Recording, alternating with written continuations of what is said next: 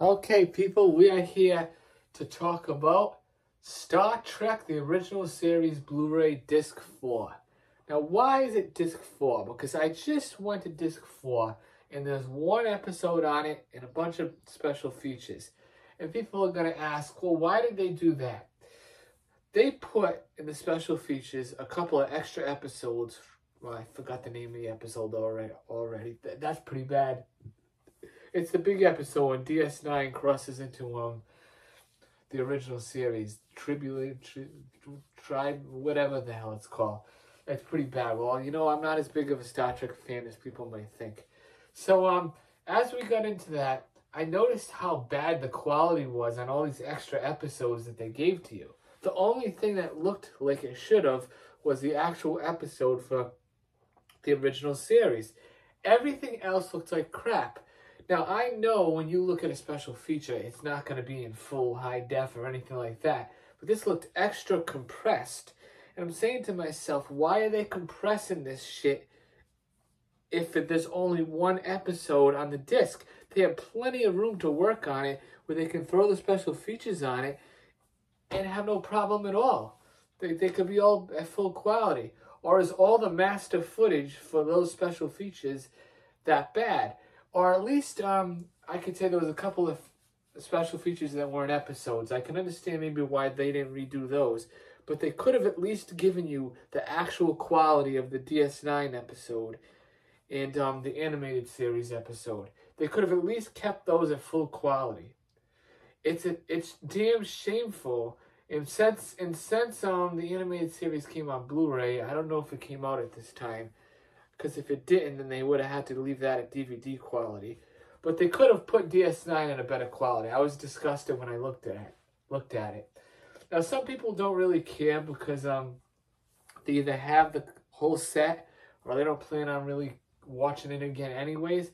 But if that was me and I wanted to watch Deep Space Nine, I would have had to watch it in some of the worst quality possible next to a bootleg. Still better than a bootleg, but not by much. And all this compression is what they do with special features. A lot of times I don't understand why they do it, especially when they have more than enough room on the disc. My best guess is they just don't want to take the time to do anything with it. So they put everything and just throw it on the disc and that's it. I couldn't believe they did this in the middle of a season too. I've never seen this before in a TV show. Where they take one disc, whether it's a Blu-ray or a DVD, in the middle of a season and just put one episode on it with a bunch of special features. Here's what they should have did. They should have waited till the very end of the season on the final disc. Let's say, actually no, make a separate disc. Back then they used to use separate discs for special features once in a while. And they should have did that. Put all the special features on a special disc. You didn't have to have this DS9 episode next to the episode it was based off of. It could have just been on the bonus disc when you're done with this season, but they didn't do that. So I was very disgusted when I saw that. I wasn't too happy about it because the quality, I thought was like, let me check the DS9. Then I went back and said, let me check if it has Dolby Digital. It does read it as a Dolby Digital track. I don't know if it was 5.1, but it did read it as a Dolby Digital track. So even the audio was probably compromised to some point too. And a lot of shows are doing this to people. If they give you a bonus episode, and when I try to look it up on Google about bonus episodes and stuff, I can't find a link to if they compress it or not. It's pretty obvious they do. But I could not find one link to tell me otherwise, which is bullcrap. All this big giant Google and Star Trek fans and all that, and there's nothing I can look at to tell me about a certain episode or whatever.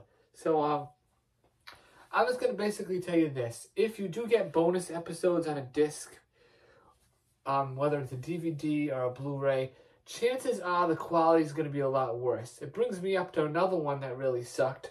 This is a completely different show that has nothing to do with Star Trek at all. Knight Rider. If you got the Knight Rider, this is the actual set. This isn't the shitty Mill Creek version. If you got the actual set, one of them, I think it was the very first disc, or was it the last one in season 1, wherever it was in season 1, had the Knight Rider movie, but it was in horrible quality when you played it compared to the TV show itself. which didn't make much sense, but whatever. They wanted to cram everything onto the disc. That's what they're doing. Shame on everyone for Star Trek. You know, I think I spent $80 to $100 when this came out. Not when this came out, but when I wanted to buy it.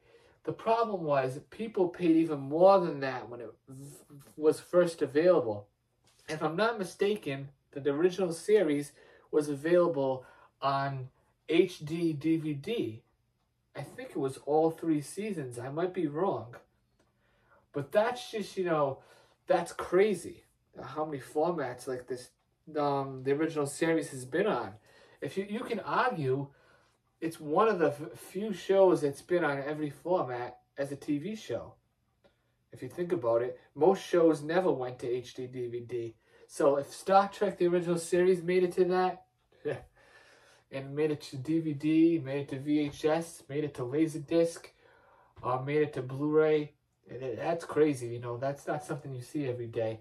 I'm just going to say it again. I'm disappointed. I wish they wouldn't have compressed the episodes. There was more than enough space to fit them on there. The animated series episode was only like 20, 25 minutes. Deep Space Nine episode is what, 45, 46 minutes.